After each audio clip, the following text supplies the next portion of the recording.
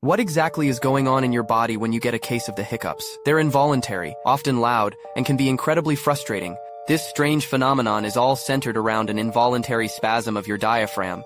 The diaphragm is a large, powerful sheet of muscle situated at the base of your chest cavity, and it's the primary muscle responsible for breathing. When you inhale, it contracts and moves down. When you exhale, it relaxes and moves up. A hiccup begins when the nerves controlling your diaphragm get irritated and send a faulty signal, causing the muscle to contract suddenly and violently. This forces you to sharply suck air into your throat.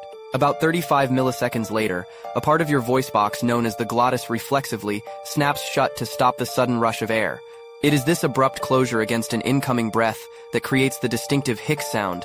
The irritation that triggers this chain of events can come from many sources: eating too much or too quickly, drinking carbonated beverages that distend the stomach, a sudden change in temperature, or even feelings of excitement or nervousness.